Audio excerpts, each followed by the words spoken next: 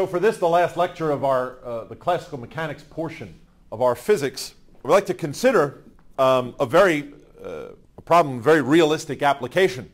Because I've already considered the harmonic oscillator, and once again, drawing here, I have a support here, and I'll draw it with a spring arranged vertically this way, and a mass supported by the spring constant K, mass M. And I know quite a bit about the oscillation of this oscillator. I know that the motion is periodic, that the solution of the differential equation will be cosines. There's a time period and a frequency associated with the square root of K over M. I know that the fact that it's arranged vertically, the gravitational force simply displaces the equilibrium position. So it vibrates about a force equilibrium between that gravitational force and the stretch of the spring under the influence of force. I know quite a bit. I also know that if I solve this problem, the energy is conserved because the spring is an elastic force. It has associated with it a potential energy. And so as it oscillates, the energy is simply exchanged between kinetic energy, gravitational potential energy, and spring energy as it oscillates back and forth. But at any instant in time, the total mechanical energy is conserved. That certainly is not realistic. Imagine I built the thing for real and I set it oscillating. Eventually, it would slow to a stop. This is caused by two factors. One is the heating of the spring as it stretches and compresses. That's a very complicated issue right there. But the greater issue is the viscous drag of the fluid through which the oscillator moves. So the oscillator energy will dissipate over time, and what I'd like to do today is investigate that and see if it's possible that I could find the solution for the position of the oscillator as a function of time under these circumstances. So I'll add a little bit to my diagram here. What I choose to do is I'll have a kind of vein that hangs down here into a beaker, and the beaker is full of some fluid. And so what happens as the mass oscillates on the spring, the thing is sloshing up and down, and there's viscous drag associated with that. I'm going to imagine that the viscous drag, it's funny the way it looks, the water is sort of sloshing, well, I'll not worry about that. The viscous drag that I'm going to imagine is going on here is a very slow speed viscous drag. So I'm going to imagine viscous drag proportional to the velocity. That is, I'll consider a drag force that is in general obviously resistive to the motion. So I'll drop a negative sign there, although when I write Newton's second law, we'll see what happens. A constant B, which is associated with the cross-sectional area, the density of the fluid, and so forth, all of those factors. It's just sort of a drag coefficient there, and is proportional to the speed V of the oscillator at any given time. So that's a new force added to the oscillator, which naturally is going to change the differential equation. Anytime I'm asked to write a differential equation that describes the motion of the system, that means writing Newton's second law. So I'll get about the business of doing that by writing Newton's second law. The sum of all the forces that affect the motion of the oscillator is equal to the mass times the acceleration, which since I'm doing harmonic oscillation, I'm naturally going to write as x double dot, as I've been doing for the past few lectures. So the net force is equal to x double dot. Well, what forces do I have acting here? I will once again ignore the gravitational force mg, because I've already demonstrated by a change of coordinate that the weight force is simply going to shift the equilibrium position down, and that is the point about which the oscillation will be done. So I'll spare us that change of coordinate in this, and consider the two forces that affect the motion thereafter, which is the spring force, which I'll write as negative kx, which is not surprising. The spring is stretched from its equilibrium position and therefore creates a restorative force whose magnitude is linearly proportional to position.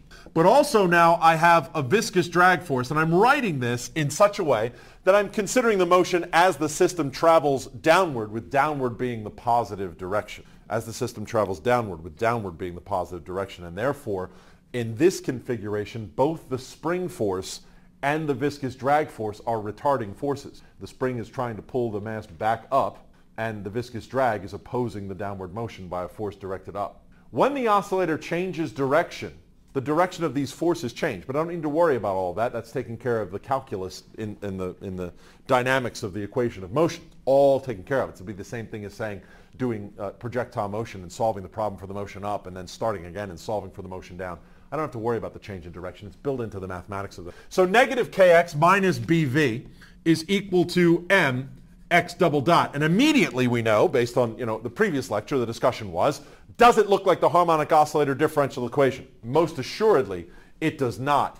Because when I rearrange it and try to put it in its traditional form, I'll have x double dot plus k over mx, and everything's going splendidly at this point, plus b over m v. But v is x dot. So where I would write in v here, I'll write x dot for the time rate of change. So I see the dependence across the way, and all of that is equal to 0. That is most assuredly not a harmonic oscillator differential equation.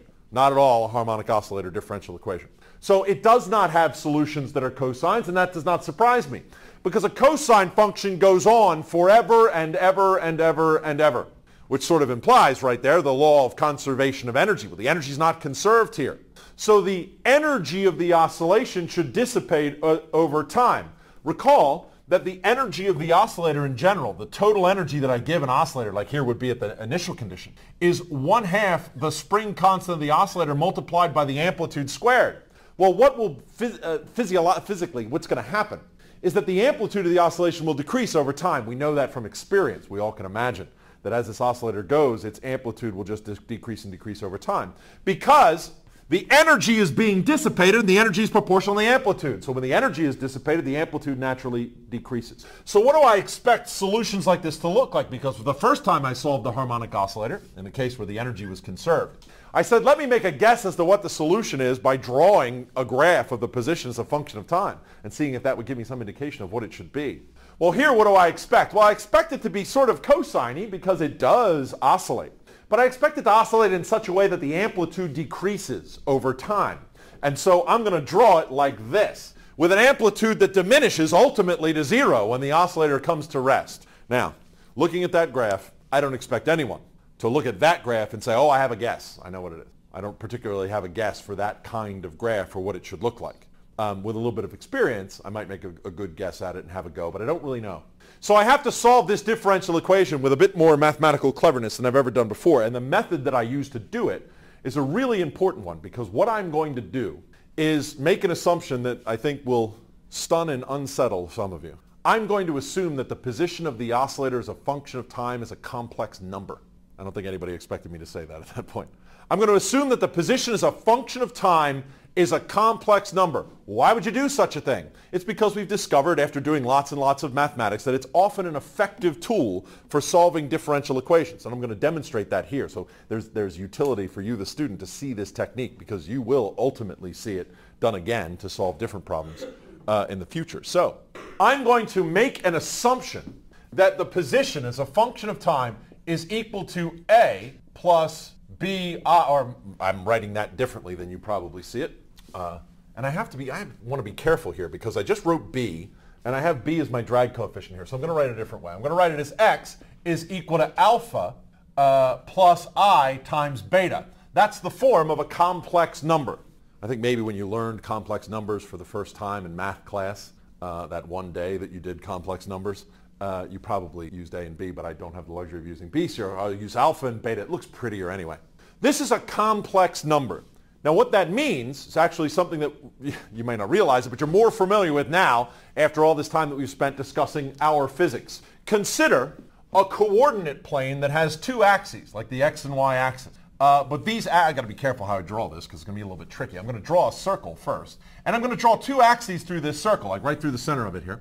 One axis is called the real axis, and so I'll label that RE. And another axis is called IM, the imaginary axis.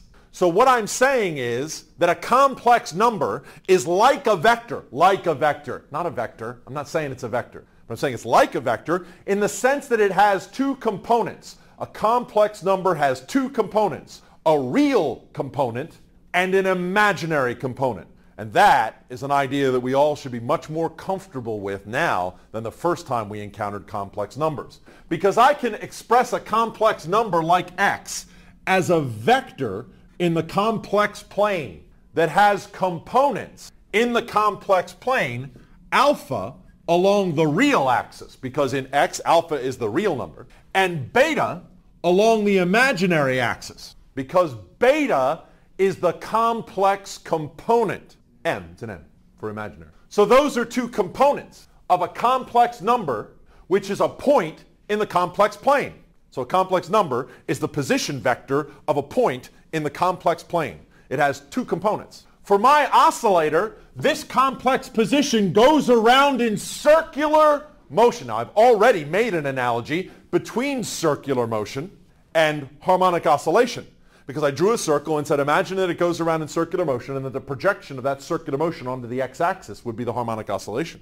So I'm doing the same thing here again, except I'm doing it in the complex plane. I'm doing the same thing again, but I'm doing it in the complex plane. So this position vector, which has a length a, which is the amplitude of the oscillation, has an angular position theta in the complex plane, just like the circular motion analogy. So my complex number, x is equal to alpha I beta, I'm going to write that complex number instead as alpha as a component of the amplitude. That is a times the cosine of theta.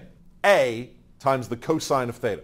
Plus the imaginary component, which is obviously going to be the sine component. So it's going to be a I sine theta. That's the same complex number. I've simply replaced alpha and beta with the components of my complex vector in the complex plane as it goes around the angle theta, which is naturally time dependent. You won't be surprised in a moment. I'm going to replace theta with omega t. But now I'm going to take this, I see that I have the amplitude there, I'm going to factor it out. So I'll write this as x is equal to, and now I'll leave the thetas in for the moment, a times the cosine of theta plus I sine theta. And I'll actually ask you really quick, surveying the audience, do you recognize cosine theta plus I sine theta? It's a thing. It's called the Euler identity, after the mathematician Euler, and it is equal to e to the I theta. It's equal to e to the I theta. Are we familiar? No? Yeah, that's what it's all about. I love it. There is a relationship that you're just not fully aware of yet between the harmonic functions, sine, cosine, and of course tangent, because it's just the ratio of sine and cosine. There's a relationship between sine and cosine and the exponential functions. It turns out that sine and cosine can actually be written in terms of exponential functions with complex exponents. Now you're not surprised that they haven't told you that yet because they don't want to completely freak you out. This identity definitely demands a proof. I've written a proof of it. I'll post it for you so that you can read it, those of you who are very math interested. I'll post the proof of it. I don't have time to prove it right here. It is an identity that all of us on a certain level of science and mathematics are always aware of, the Euler identity. So what I'm saying is my guess is going to, for the position as a function of time, my guess, right? So you give me permission to do it because I'm saying I'm only guessing. Once I make my guess, I have to demonstrate that that's in fact true. And you might be mystified at this point. Why would you make such a guess? Well, we'll see how it goes. AE to the I omega t. There we go. I've replaced theta with the angular frequency times t. You want to be careful. That angular frequency omega that I've written there is not necessarily square root of k over m, because something's up with this oscillator. So I proved that the frequency was k over m when I did the first derivation. In this derivation, omega might be something different. So I have to be careful about that. In fact, I'm going to find that indeed omega is something different. But I want to be heads up on that that's not the square root of k over m. So now I'm going to do something very familiar. I feel like I want to heads up to you that yes, the demonstration I'm doing is quite complex, but the procedure that I'm doing is identically the same procedure that I did before. How would I demonstrate that my guess is correct? I need to take my guess and plug it into the differential equation and see if there are any conditions under which my guess would make that equation true. So that's what I'm doing next. So in order to do that, I'm going to need to know what x is as a function of time, and I have that. I'm going to need to know its first derivative, so I'll have to take that first derivative, and I'm going to need to know its second derivative. I'm going to need to know all three. So I'll start up here with the function of x, which is, I'm just repeating myself, a e to the I omega t, that's my guess. And my first derivative of that is the derivative of this. Well, how do I take the derivative exponential function again? Well, I take the derivative of the exponent, I bring it down in front, and the exponential is the indestructible function. So it survives that derivative. So I'm going to get I, A, omega. I'm not sure about the order that I just put those terms. It's just, I'm making this stuff up anyways. I omega t. So the exponential function survives the derivative, as it does, so-called indestructible function. X double dot is the second derivative of that with respect to time. And so I omega is going to come down again. And that has a particular consequence. When I omega comes down again, I have I times I, which is -1. And so a negative sign will appear, no I will appear, the omega will now be squared, and e to the I omega t will persist. In order to test this as my solution, I need to take all three of those things and plug them into this differential equation. So it's about to get a little bit weedy. E to the I omega t, that's x double dot, plus k over m multiplied by x, which is just a e to the I omega t, plus b over m times x dot, which is, well, I guess I'll put the I out in front, I b over m a omega e to the I omega t, and all of that equal to 0. Well, you see, one of the really nice features, that's a very satisfying feature of this, is that every single term in my equation here, where I've substituted into my differential equation, every single term has an e to the I omega t in it. So I can cancel the e to the I omega t's out. Also notice that every term has an a in it. So I'll cancel all the a's out. Now let's see what I have left over. It's obviously very complicated looking, so I'll write it in a very spare fashion. Omega squared plus k over m plus I b over m omega is equal to 0. If my guess is the correct guess, I need to be able to choose omega so that it satisfies this equation. This equation's quadratic. This equation is quadratic. So in order to find the omega that satisfies this equation, I'm going to have to write the quadratic formula. So omega, and I've written it in such a way, I don't have my terms in order. I should have thought of that as I was going along. So I lose style points here. I wish that I had it so that I had my omega squared term followed by my omega term followed by the omega to the 0 term. But I'll make my way through it. This obviously a is -1, b is IB over m, and c is k over m. So I'm going to go through and do the quadratic formula, because the result of the quadratic is -b plus or minus the square root of b squared minus 4ac over 2m. Right? So I'll make that substitution, starting with negative b. So that's the negative of I b over m plus or minus the square root of b squared. Now when I square that, I'm going to be squaring I. I squared is -1. So that's going to be negative b over m quantity squared minus 4 times a. Well, a is -1. So that's going to change the -4 into a +4 times c. So what I have is plus 4k over m. And all of that is divided by 2a. Well, a is -1, so all of that is divided by -2. All of that is divided by -2. I'm going to make some alterations to this just because I have, well, one alteration I want to make is I don't like that at all. There's some traditional form here that I'm going for. So I'm just going to make some minor alterations to it. First thing I'm going to do is divide the whole thing through by -2. And I'm going to swap the order of this difference in the radical. When I swap the order of the difference, that generates a negative sign out in front. But out in front, it's already plus or minus. So plus or minus becomes minus plus if I reverse the order inside. So doing those two steps all at once, I'm going to divide this in front here by -2.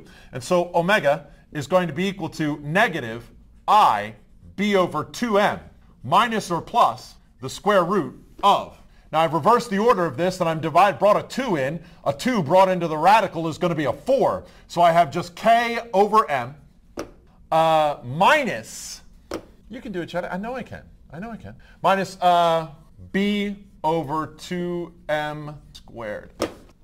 This little term under the radical here is interesting to me because I have a square root of k over m. That is, there's a k over m under the radical. Minus a quantity that is viscous draggy, that is b over 2m squared. What it's telling me is that the viscous drag has reduced the frequency. The viscous drag has reduced the frequency because imagine this thing, the mass hang on the spring and it vibrates back and forth with a certain frequency. When I put it in here, isn't it going to be slowed, right? Just sort of an aesthetic idea. The frequency of the thing is going to be slowed by virtue of the viscous drag. And so the frequency is going to be reduced. So this bit here that's under the radical, I'm going to call this omega prime, a modified frequency. Omega prime, a modified frequency. So I can write this rather compactly. And what the statement that I'm making is that my choice for a solution to the differential equation, which was originally a e to the I omega t, is a good one, provided omega is equal to negative b over 2m, negative I b over 2m minus or plus omega prime. Minus or plus omega prime. Well, because I've written it there. Yeah. So I'm going to take this omega now and substitute this omega in to my guess for the position as a function of time. That is, now I'm formulating the answer that is the result of my labors here. So the position is a function of time, which is equal to a e to the I omega t, is now a e to the I, brace yourself, negative ib over 2m minus or plus omega prime times t. Times t. This is the, shall I multiply this through? Shall I multiply this through? I'm just a little curious for myself how it is that I'm going to proceed. Yes. Why did the IB remain negative when I divided? You know what? Thank you so much. There was a little trick. Here's a little inside baseball that was going on. I was just up here pretending that I hadn't yet decided how to proceed with my algebra for some aesthetic reason. The reason why I was pretending is because I'm looking at this negative sign here and I don't want it. I know what the answer is and I don't want it to be there. Lucky for me, Emma's sitting over there looking at it going, why is that negative sign there? That shouldn't be there. Because when I divided by -2 here, that negative sign should have gone away, which means it's not here, which means I'm now a much happier guy. I'm much happier now. So thank you, Emma. I appreciate that. Paying careful attention during the lecture because the professor is going to make mistakes. There is no doubt about it. But I think I can be forgiven. It's rather complicated what I'm doing, and I'm rather old. So a, e to the, now I'm going to multiply through by the I with great confidence. Because when I multiply through by the I, I'm going to do I by I times I, and the negative sign will appear. And I want it to. And I want it to be there. Otherwise, my I was going to kill that negative sign, and I was going to be very unhappy. So this is going to be e to the what? Negative b over 2m minus or plus, and then multiplied by t. Thank you very much. And minus or plus I omega prime t. Well, this is exponential to the sum. Does anybody know how that breaks down? It's the product of the exponentials. The exponential of the sum is the product of the exponentials, like this. You'll see it as I write it. That x is equal to a e to the minus b over m t times e to the minus or plus. I get to choose. Let's do mine. I'll keep the minus or plus here just for the moment. I omega prime times t. I'm going to make a choice there, and the choice is rather arbitrary, so it doesn't matter. Am I okay? Oh, it's 2m. Of course it's 2m. Negative b over 2mt.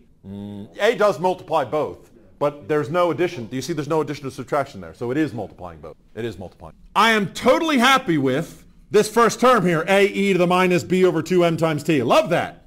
I'm going to leave that alone. It's this thing that I'm going to do. What I'm going to do with this is I'm going to expand it using the Euler identity. That is, I'm going to do the Euler identity in reverse.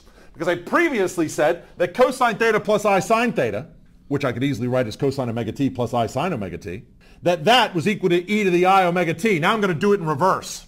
That is, my final position is equal to, well, I'm not sure it's final. I may write another line next. We'll see what happens. B over 2m times t times cosine omega prime times t minus or plus, minus or plus I sine omega prime times t. So I've just reverse Euler identitied the thing. I don't know whether Euler identity particularly has a direction that it goes, but I've done it both ways now, so there you have it. I'm saying that is the position of the oscillator as a function of time. It's got some wonderful properties, but you, the student, should immediately, and this is a wonderful thing that's happening that I won't be able to fully explain to you how wonderful it is until much later on. Sometime in May, we'll come back to this and I'll talk about this again and I'll say, remember that moment when this happened?